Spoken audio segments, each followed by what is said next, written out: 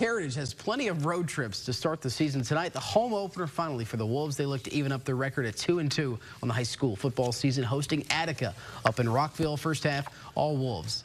Run here on first down by Jared Graves. Sets up an amazing pass to wide receiver Aiden Millspot to get the Wolves on the board first. Check out this play. Touchdown Parke Heritage. After a quick 3-and-out, after this touchdown by the Ramblers, guess what? The Wolves are on the attack once again with a massive run on first down by Carlson Rollison to set up a very easy quarterback keeper for a touchdown for Caleb Rector.